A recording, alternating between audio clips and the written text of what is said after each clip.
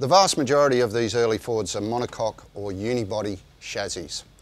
That means that each panel that either attaches, bolts on, or is welded together is part of the main body structure, and that's where all the forces are applied. So when you modify one of these early chassis, it's important to understand what impacts different things have, because the last thing you want is a chassis failure. Let's start by installing an RRS strut front end. Hit it! That's what I'm talking about. Wait! Okay, now, from the beginning. Hit it, boys.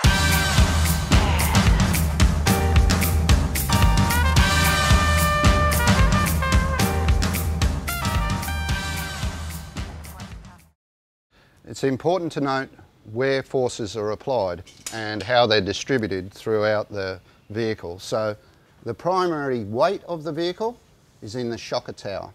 So this shock tower is extremely bulky, laminated steel panels, and it transfers its weight back into the main bulkhead. So it's carrying its engine weight from there into the shocker tower. Also, the braking forces, to a certain extent, are transferred through here. Your braking force is transferred to here as a pull action, a stabilising point of your lower control arm, but you'll note that the lower control arm is not a weight load-bearing point. The weight is carried through this point. The bottom arm is a guiding point. Any vehicle that has its weight carried on the lower control arm has usually a massive reinforcement structure. As an example, BA to FG Falcons, big K member, EA to EL Falcons, big K member, because the load bearing is on the lower control arm. Not so with these chassis, so they're not designed to carry their weight on the lower control arm. It's part of the reason that we haven't used that as any kind of load bearing point. The next thing is where the steering forces are applied. The steering forces are across the widest section of the chassis rail, independent of the weight and braking points. Quite popular is the Mustang 2 conversion, and I've been asked numerous times why we don't do a Mustang 2. There's a whole series of reasons. The most obvious one to me is that it has a negative impact on the chassis. It channels all of the braking forces, all of the weight and load bearing forces, and all of the steering forces into the narrowest part of the chassis rail. Just simply not a good idea for longevity. Okay for a drag car, okay for a show car, not good for a car that's going to be punished on the road for a long period of time. You want to be able to carve up corners, and this will easily outdo any Mustang 2 configuration. So, and why chop apart your car unless that's something that you really, really want to do. My view is that even these modifications of notching can be returned back to original if you choose, without massive reconstruction of the vehicle. Or alternatively, you could just leave the body as original and just bolt the struts, rack, and all of these other accessories in. Again, it's a modular design, so you can leave the original steering if you choose. One of the most common things that I see people make mistakes of our installation is not orienting the top of the strut correctly. This location, as you can see, is not where the big holes are. You've got to drill 3 holes. It's very important to drill those 3 holes. While it may bolt in to some existing holes, they're not the correct ones. You have to drill 3 holes and get the orientation correct. Now, it can't cause a critical failure, but what it will do is spoil the unique handling benefits of the front end. Not in a truly significant way, but it's important that your steering axis inclination is correct. So it has to be symmetrical and drill the 3 holes in each side. That's the top mounting. Now, the other side benefit of using a strut front end, it's reaction time, because it's operating on a 1-to-1 ratio with the wheel.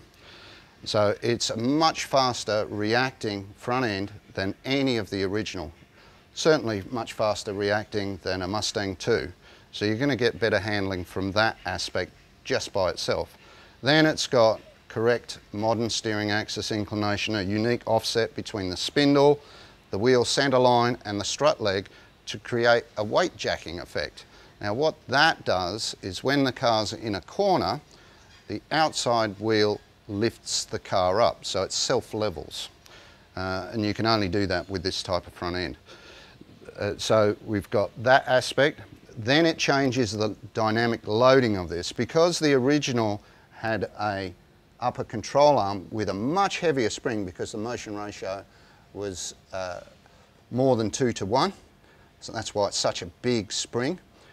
All of that loading is decreased because it's not being levered against the middle of the tower. Early Mustangs and early Falcons notorious for cracking these points and having their towers fail. And that's because of the excessive loads on those generated by that format of suspension, which is no longer used in any modern sports vehicle. You'll notice that the 2017-18 Mustang has a strut front end. There's really good reasons for that. I'm just going to send the car up so you can see the struts.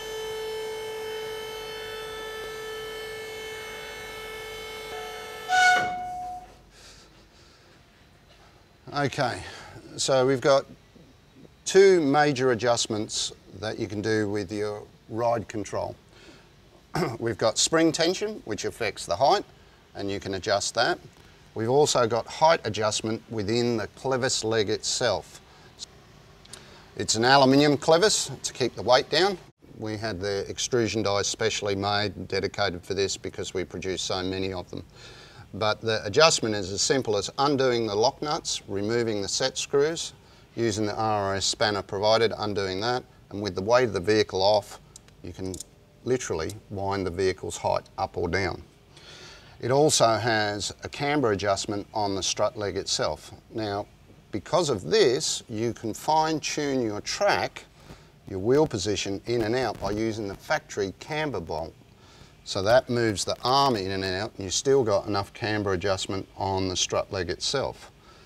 The knuckle is specially investment cast out of high-grade steel, heat treated. We've introduced all brand new and updated quality assurance programs for those particular units so that everything is more accurate than it's ever been before. It uses a bearing hub, so this has more than a 20% load bearing capacity over the original. It also has a platform that is very versatile for lots and lots of different brake combinations. Some people like to use their original Willwoods, Bear brakes, Brembos, all sorts, but we have a full range of brakes that we think are preferable to some of those combinations, and I'll explain the reasons for that. In a brake caliper, there's some important things to understand of what makes a superior brake. Firstly, the amount of venting that is apparent within the brake. So you can see this is a very clear bridge area here. The next part is how much the caliper flexes when it gets hot. So for a street car, the design parameters are a little bit different than a race car. You've got to have factory dust boots, you've got to have a very stiff centre platform. So we've made these out of billet steel, and that way this part, when it flexes, because a caliper is nothing more than a hydraulic clamp, there's zero flex in here. These are machined piston blocks out of billet aluminium. That way we can maintain the accuracy levels of those. So this is a highly effective street race setup, and it's as compact as we could make it. A little bit heavier than some of the calipers on the market because of the steel bridges, but still much lighter than any of the factory combos. The pad surface area and the number of pistons is not as critical as some people think.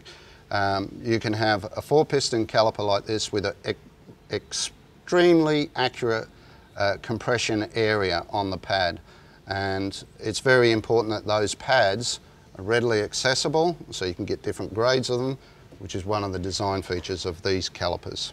And of course different diameter rotors. Now this brings us to a subject of bigger diameter wheels. If you're running bigger diameter wheels, 17, 18, 19, whereas the factory was 14 and 15, It's very important to increase the diameter of your rotor. The reason is that if you have a small rotor and a larger rolling diameter, your brake efficiency is decreased proportionately to that increase in diameter. A classic is little Hilux trucks, great big wheels on them, wheels and tyres, tiny little brakes, and they've lost 15% of their braking capacity. It's not a good idea. If anything, you want to increase your braking capacity. So as you increase in diameter, what happens is you increase your leverage action, mass times distance equals force. You also are more able to modulate the pedal because the pad is travelling over a larger distance. This all improves your heat sink, so you get less heat build up in the rotor, more even applied pressure around the rotor. Well, everything that you can make the response time improve adds to the quality of the suspension, handling and ride. All of our parts are uniquely 5-year warranted. This means a lot because you know you've got backup, and we're that confident in our components. We've been doing this for a very long time, 15 years of these particular product ranges, refining it, refining it, refining it. That's why we've introduced these things. So why would you go for anything less?